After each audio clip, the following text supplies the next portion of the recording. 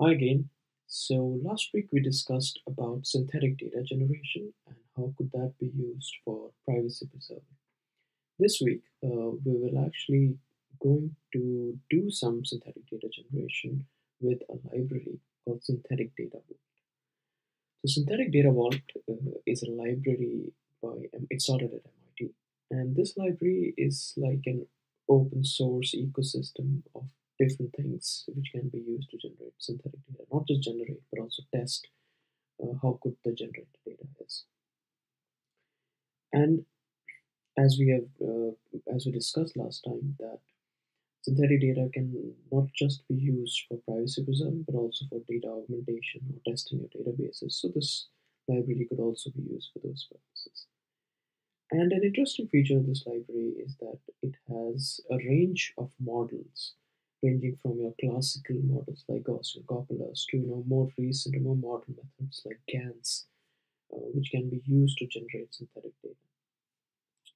Not just that, it also caters to different kinds of datasets. So it caters to a single table-like dataset. So you have a CSV file with different columns.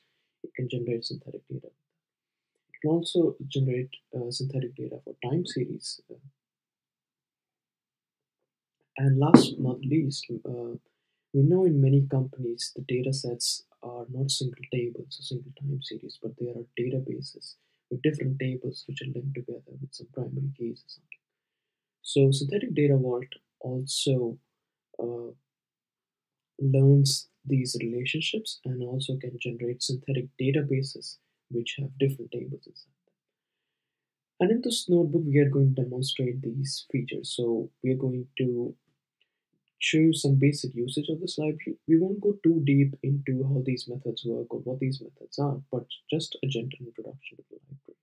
So we're going to start with a Gaussian Copula, a simple model to generate synthetic data, and then make some modifications to that model. Then we'll move on to GAN, and lastly, we'll show you briefly a multiple table or a database example.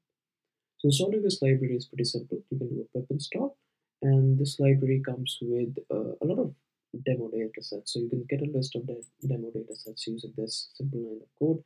There are around 27, 28 of them, and some of them are short, some of them have millions of rows, some of them different tables.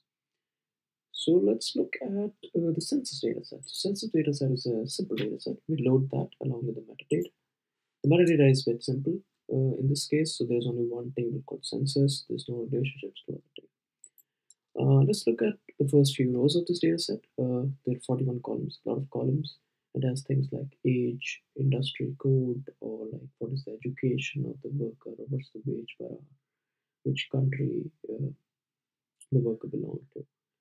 Uh, let's look at the various columns. The 41 columns are like these. For things like what is the major occupation, race, Hispanic origin, member of a labor union, fully or part-time employment style, etc.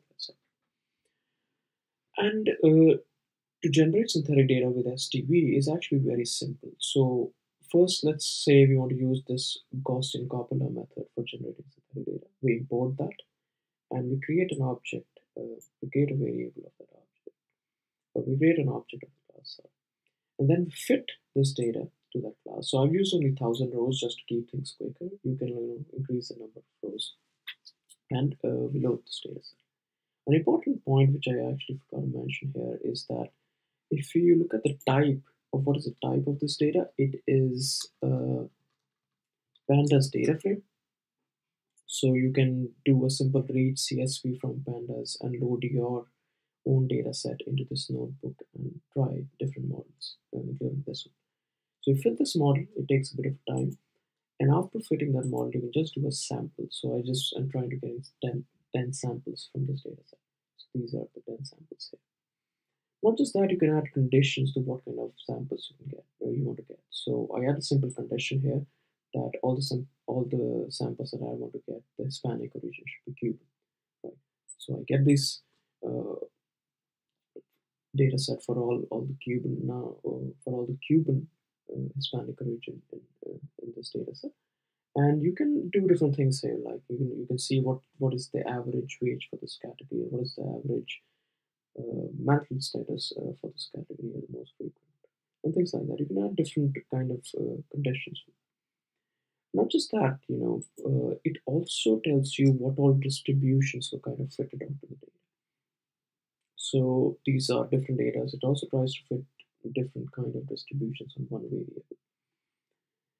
And you can actually force SDV to fit only one kind of distribution to your data. So wage per hour is actually a Gaussian distribution usually, because the wages are Gaussian. But there is also a minimum wage. So I think truncated Gaussian would be a better distribution to model wage per hour. So I can force the model to use truncated Gaussian for that. And it is as simple as before. So you can create a model and fit a model using the same data, but with an additional constraint. Similarly, other models are also easy to use. For example, the cd-gan is the same thing. So import the cd-gan model, and then you can train it for how many epochs you want. I just trained it for 10 epochs, so that's quick. And then you can fit the model. Generating sample is the same as before. So no matter how complicated the underlying algorithm is, the interface to the library is pretty simple. And in the end, let's look at an example of a relational database. So we load another dataset, which is the Walmart dataset. Let's load it here, and let's visualize it. So you see there are three different tables in this dataset. So one is your stores table, then is your features table, and then there's your departments table. Features and departments are child tables, and this is your main table, the parent table. And they have different primary keys and different features, different variables in each of these tables in the dataset. Now, SDV has this hierarchical modeling algorithm. What it does, it models the relationship between different tables and recursively applies tabular models. Now, again, like using this is as simple as before. You import this model, and then you create an object of this model, and then you fit that object with the model data. To sample, again, you do the same thing. You sample it, and this time instead of you just specify how many number of rows you want. So let's get 10 rows of it, and let's have a look at the data. So it returns us a dictionary of 3 tables. And you see that each of these 3 tables are the 3 tables in the original dataset, and each of them have 10 rows. So this is how you can use synthetic data evolve for a relational database also. So these are simple examples of the use of the library. We haven't gone to depth of any of these methods, but feel free to use this notebook and edit your own datasets. So you can use your own datasets here by exporting them to CSV and adding a simple pandas.read CSV and try these models with you.